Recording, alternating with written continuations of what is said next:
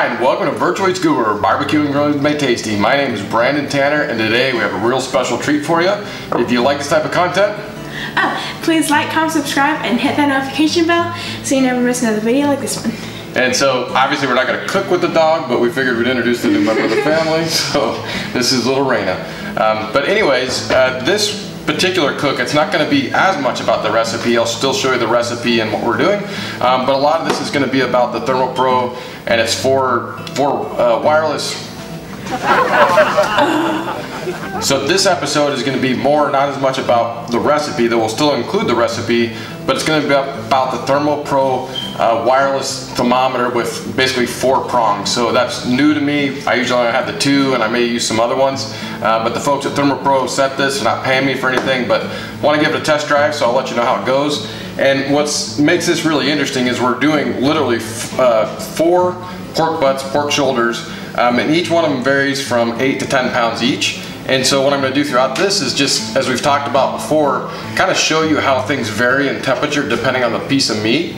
So it won't be completely uniform through the cook. Some will probably take off early, some may last longer, and so I'll really kind of dive into that so you can really get a feel for time and temperatures. And I'm going to start these out at 225, and typically I go 8 to 10 hours with that before wrapping them.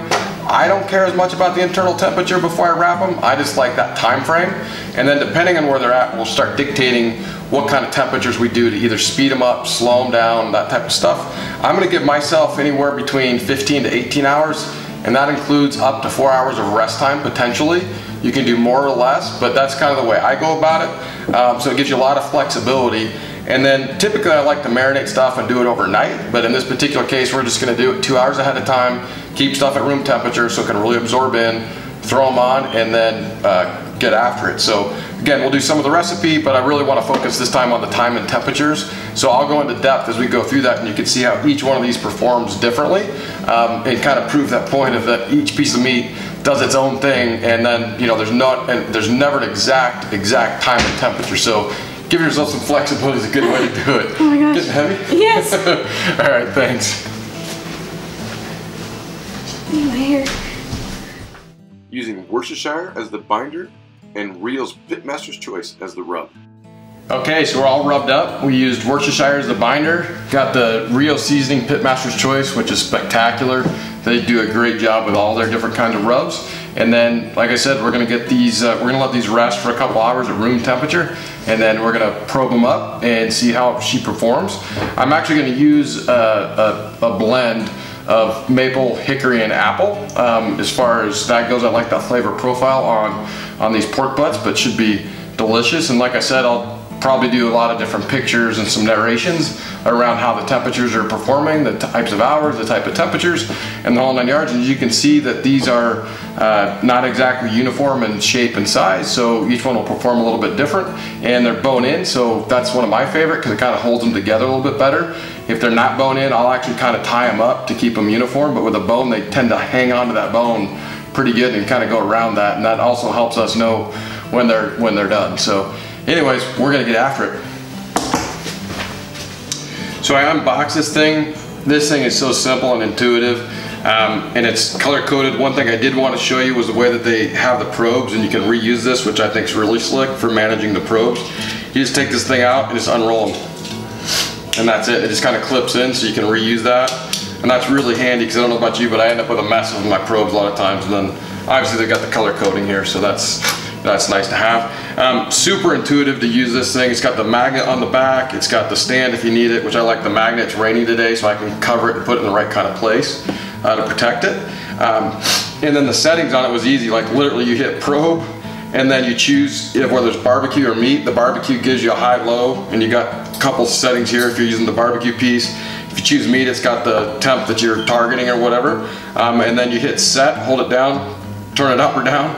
That's it. And you can go Fahrenheit, Celsius. I mean, that's super simple, syncs up really easy, just piece of cake to use. So I mean, that's from a usability perspective, that's really simple and straightforward. So I like that aspect of it. Seems durable, like the feel to it.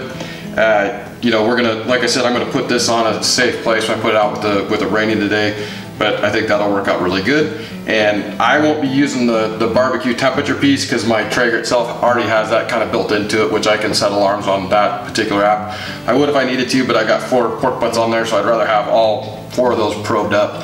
I've set it to 175, not because I'm targeting that temperature.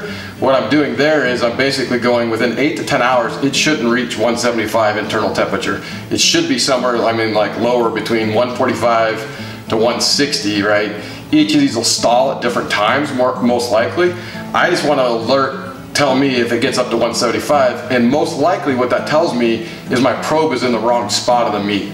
So I'll actually reprobe it if it goes to 175 too quick for 8 to 10 hours, because it shouldn't be there. That's probably too quick.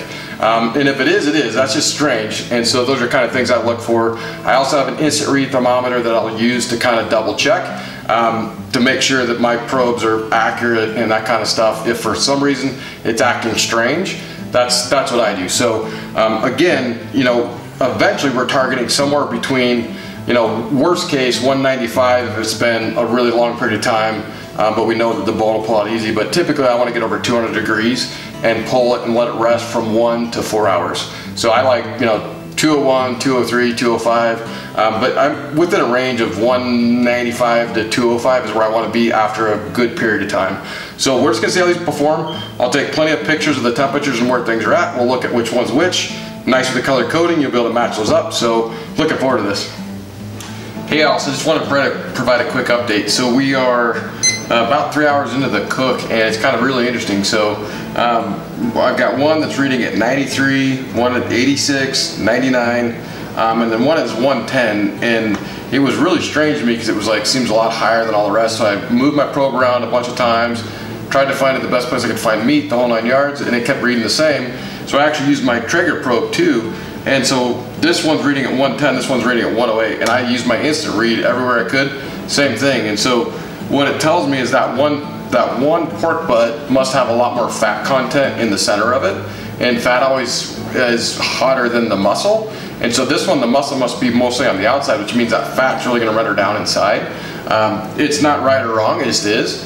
But it's nice to be able to calibrate. So that one, I put the alarm up a little bit higher as far as my timer, as far as making sure it doesn't get through 170, because it's going to cook faster than the rest of them. It just is. And then the one that's at 86, that's a pretty big delta, so that one's got a lot of muscle mass to it.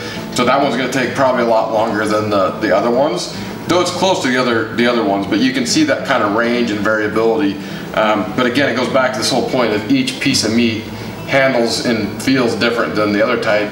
So you also got to just kind of look at what times I've usually taken, that kind of stuff. And I do like to have multiple probes if I can in one piece of meat to kind of move stuff around. I did calibrate these before, so I take ice water and get it really cold and dip them in, make sure they get as close to 32 degrees as I can, and they were all within a degree or two of that. So I know the probes are accurate, and now I know because of 2 probes that I'm right on the money. I'm within 1 degree of each other on one that's kind of an outlier, but that one just must have more fat content in the center of it no matter where I put it. I made sure it wasn't on the bone. I made sure it was in center of mass. But it's going to probably lean down. That'll probably be my leanest pork butt too, because it probably has the most fat to render. But it's going to also probably register really high, really fast.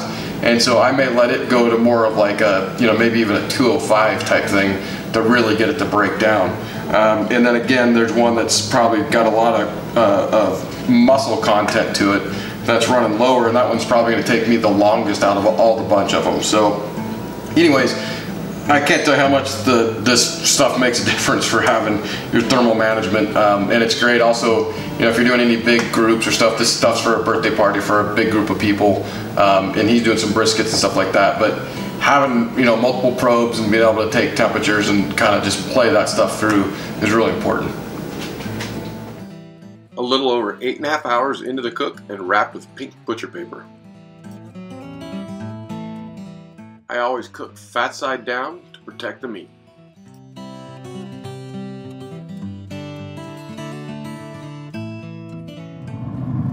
15 hours at 225, we've broken through the stall.